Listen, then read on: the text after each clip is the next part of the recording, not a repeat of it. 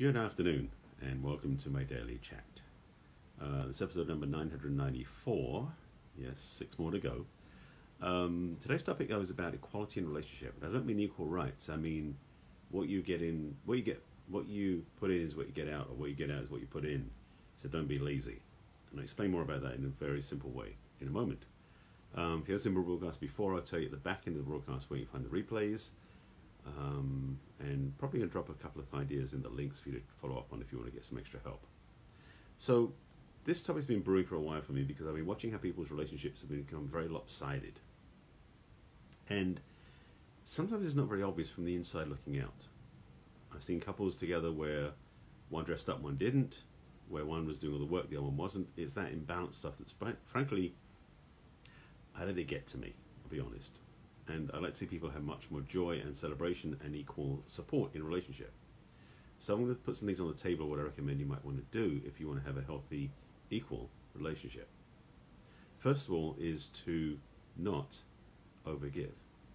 I talked about this yesterday, the day before, and I was talking about how some people are so caught up in the desire to make the other person happy so they feel okay, that they overgive. And what I'm actually going to talk about in this equality is actually not to do that, but to actually back up a little bit. Because the thing is, people think, well, you know, you're being lazy in a relationship, so you're not giving anything. Well, some people actually do it the other way around, as strange as this sounds.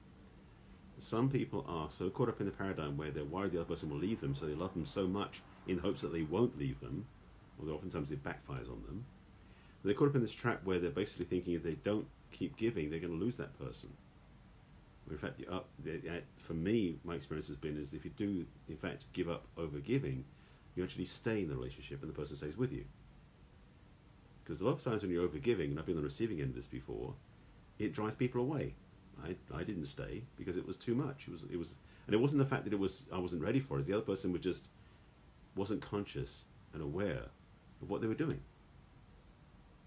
Because there is the other side of the coin, where if you're not able to receive, then it doesn't matter how much they give you, you may feel like they're overwhelming you or it doesn't touch you. So that's another topic for another time, I think. You may come back in this one, we'll see.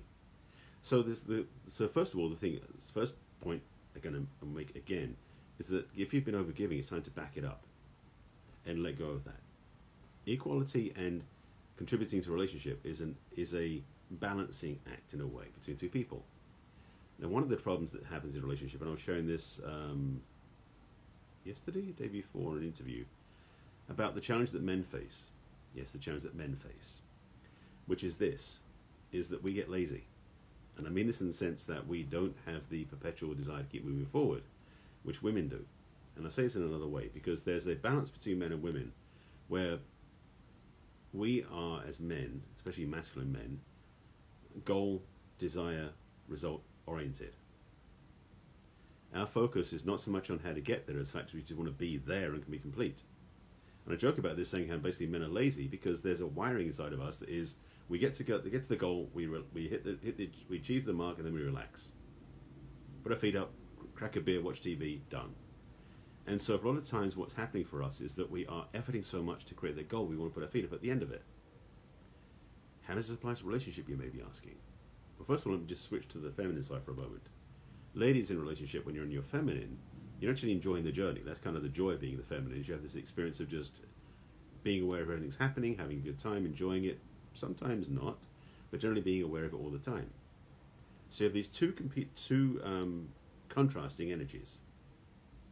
On one side of the coin is the enjoying the journey, experiencing every moment, and just having a great time without any particular focus on the end result. And the other side of the coin, you've got the one that's focused on the end result. Forget about what's going on in the journey.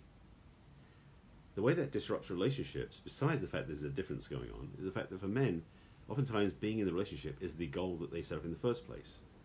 So they get into the relationship, and then they put the feet up, crack a beer and watch TV, as they don't put any effort in. Now, a lot of ladies out there have been in a relationship with a man who basically suddenly got lazy when they got together. And it may have been over a period of time. It may not have been like immediately, put the feet up and watch TV, as I said. But it might be the fact that what happened was he didn't keep putting the effort he did at the beginning of the relationship. There are many stories out there of relationships where people got into a relationship and basically, stop working out, start gaining weight, not take care of themselves, stuff like that. That's part of the symptoms too. But the reality is a relationship is a constant for both partners focus on elevation. Meaning that for men, that goal that I talked about at the beginning is a goal that is continually and repeatedly reset, so that relationship continues to be fresh and new every time. And so for men, one of the biggest challenges is when you get to the relationship, it's like, what can you set up as another goal? What can be the next thing that you go for? What's the next step that you keep going towards, so you keep it fresh in the relationship? It's not just, now, I said before, sometimes it's a good idea for the women to be aware of this, so when they have a man in their lives, they keep putting, make sure there's more goals for him to focus on. It's up to the guy as well to plan for that. When you get in a relationship, being done isn't the focus. When you get in a relationship, what's the next thing you can do to contribute, to participate, to share, to be in romance you can give to your partner? That's one of the pieces. There's a third piece. There's several pieces to this. Another thing I'll throw on the table for you to consider in your relationship paradigm is, can you make a game out of the giving component? Meaning that, can you and your partner play with who can outgive the other?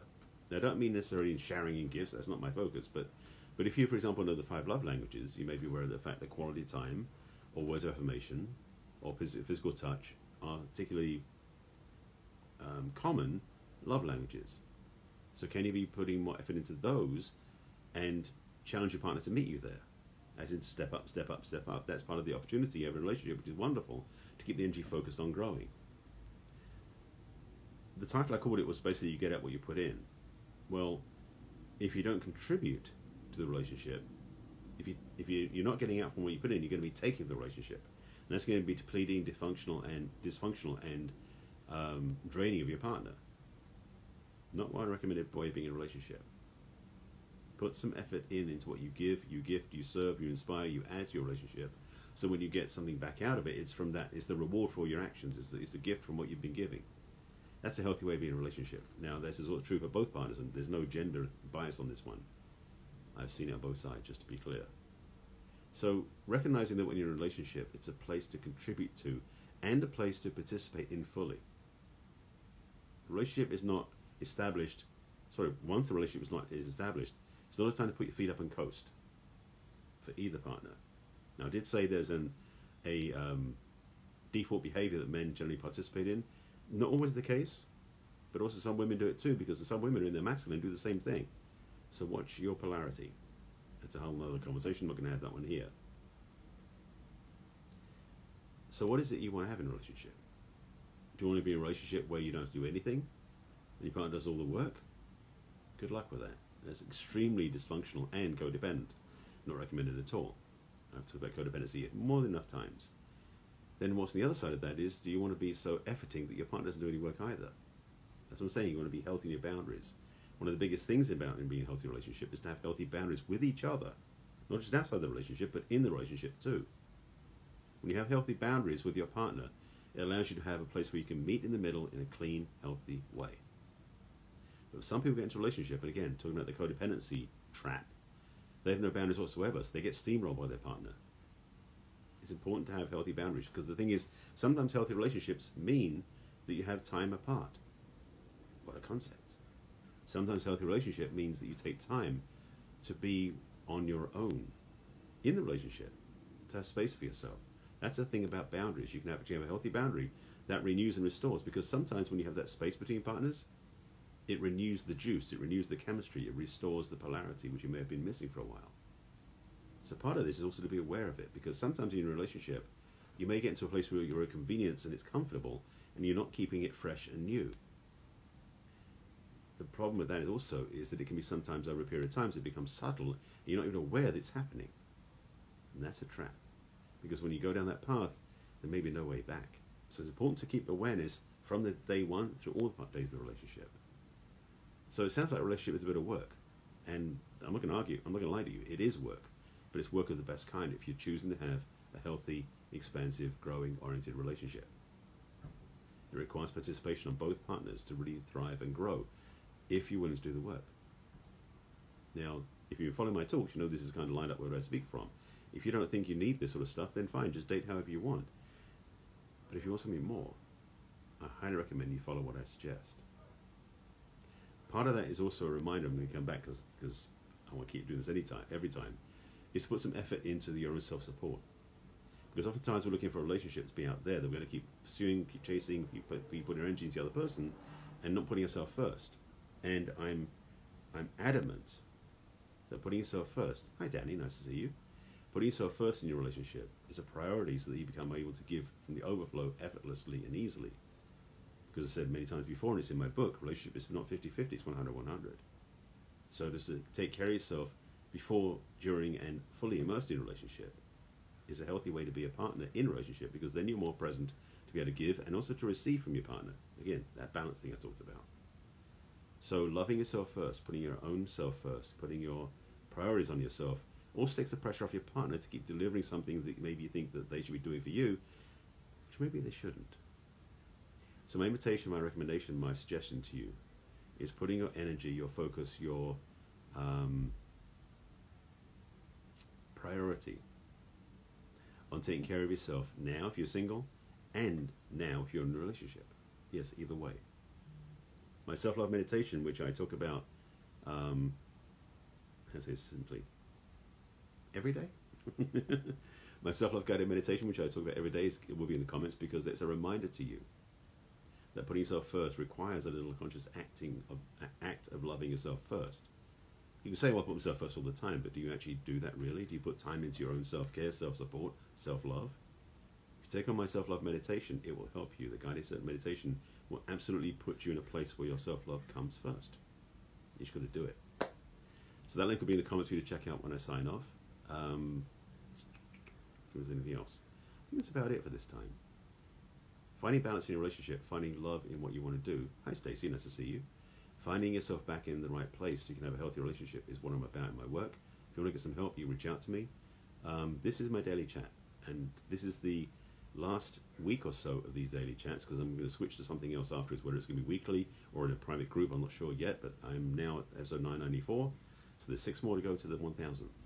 Yes, next week I'll be at my 1000th broadcast. Stay tuned for that. If you want to join me live, I do this every day of the week usually. Well, up until next week, we'll see what happens after that. Every day of the week, 7 days a week, at 5 p.m. Pacific time, right here on my personal page on Barry Selby on Facebook. If you want to watch my broadcasts in replay, you can watch them on my business page on Facebook, which is barryselby.author. Well, the Facebook doesn't show all of them there. It shows only a couple of thousand, unfortunately. A couple of hundred. A couple of thousand. I haven't done that many. A couple of hundred are there on my business page on Facebook. Please like my page and you can find some there. But if you want to watch all of them and every single one is visible, go to my YouTube channel, which is youtube.com/user/Barry Selby.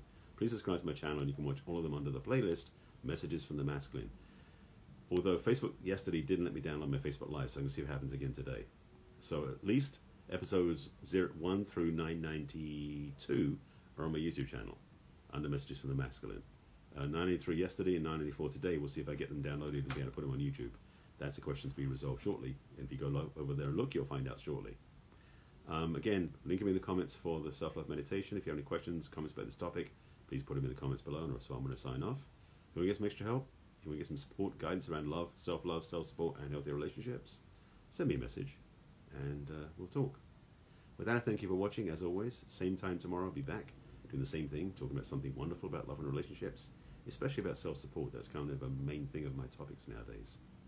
And as a reminder, and as always, please take care of yourself. I'll see you again tomorrow.